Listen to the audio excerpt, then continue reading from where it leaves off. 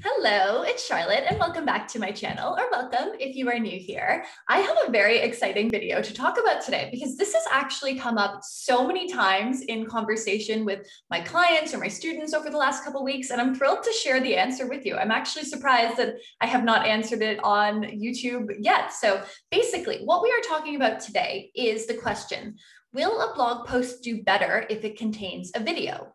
And I love that question. Honestly, I think it's so good because we hear all about the importance of video, but people want to also know, like, does that actually influence the traffic that the blog post will get? So like, it takes a lot of work to prep video and people want to know, is it going to be worth it? Will you get more traffic as a result? And lucky for you, I am going to answer that for you. But before I do, I wanted to show you that here on my website, I have a free Squarespace SEO checklist. And this is a one-page download. It has been downloaded by thousands and thousands of people. So trust, you are in excellent company with this. But if you're in any way, shape, or form interested in growing your website, learning more about Squarespace SEO, making sure that you're doing the most to get more traffic to your website and meet more of your ideal audience online, then this Squarespace SEO checklist is going to be a huge help. And again, I'll link to it down below. It's so worth it. And trust me that you're going to like it.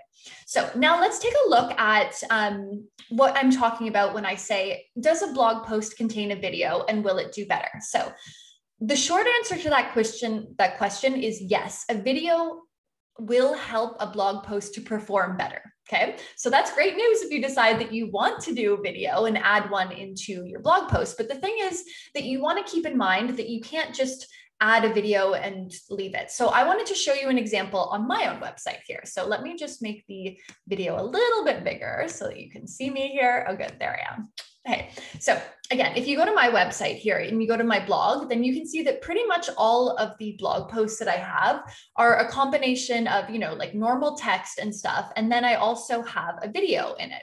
And so in this video, I just picked this one as like a random example, but it's like the video usually is a tutorial, is an explanation, is a step-by-step, a how-to, whatever it happens to be. But if you keep going down, you can see what I've done here is I also summarize everything in the blog post content itself, right? Do you see what I mean? So I'm not just being like, oh, it's a blog post where I've embedded a video. Instead, I'm doing that, having a video and embedding it, but then also basically explaining or elaborating on everything that we talk about in that video, breaking up all of the how-tos, the step-by-steps, what you do inside the blog post content. And this is really helpful for a bunch of different reasons. A, because remember, again, Google loves to see that you have like video content is amazing. It's really helpful. It helps to provide like the value of it and everything, but also it can really help to make a blog even more, drive more traffic, because look at this. If you click over to the blog post, which is being very slow to load for some reason on YouTube here, you can see here that, oh my goodness, this is so slow right now. Sorry about this. Here, there's all of the information contained in the blog post description, right? And so this is going to help it become even more searchable, right? So not only are you getting traffic from like Google or whatever, but people can also find you through like the search engine on the video hosting platform itself, which is in many cases going to be YouTube. So again, remember this blog post, you have it, you're embedding a YouTube video, so you're getting traffic to the post itself, but then also independently, this video could be getting traffic to itself, which then leads people back to the blog post. So do you see how you're like getting the cross traffic going on here? So that's one of the most important reasons for it. And again, too, in Google's mind, like I said, they want to make sure that they're presenting the highest quality, most relevant content to a user's search.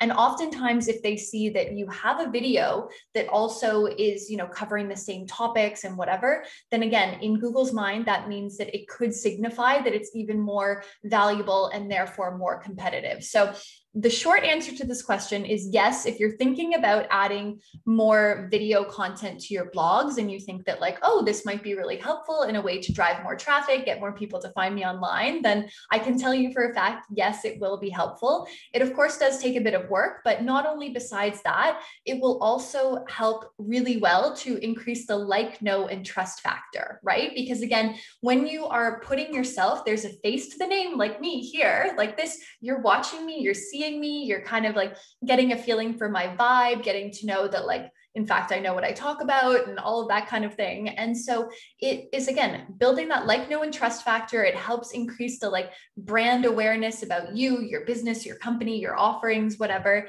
And that is an added benefit on top of the SEO stuff that you're getting. So not only are you getting more traffic and therefore getting in front of more of your ideal clients and customers and target audience online, but while you're at it, you're also building on that and establishing a bit more of a relationship and showing people, hey, maybe there's a reason why they should keep coming back and taking a look at the content you have on your blog. So that's a long answer for a short, quick question, but yes, basically video content will help a blog post to perform better, and use that to your advantage. Honestly, like it doesn't have to be even anything crazy. You can see with my videos that I do here, it's literally like I, hop it up, record in one take, and then, upload it to my blog post. And the thing is, it does wonders. It really does pay off. And so if it's something you're thinking about doing, or you're like, oh, I've done a little bit, maybe yes, try a little bit more of it. So thank you so much for joining me today in this video. I hope you enjoyed it. If you did like it, you can like the video, leave me a comment down below to let me know this has been helpful, or share your own experience with video. And don't forget to, before you leave, to grab a copy of that Squarespace SEO checklist. Again, the link for it is down below in the description. And that is it.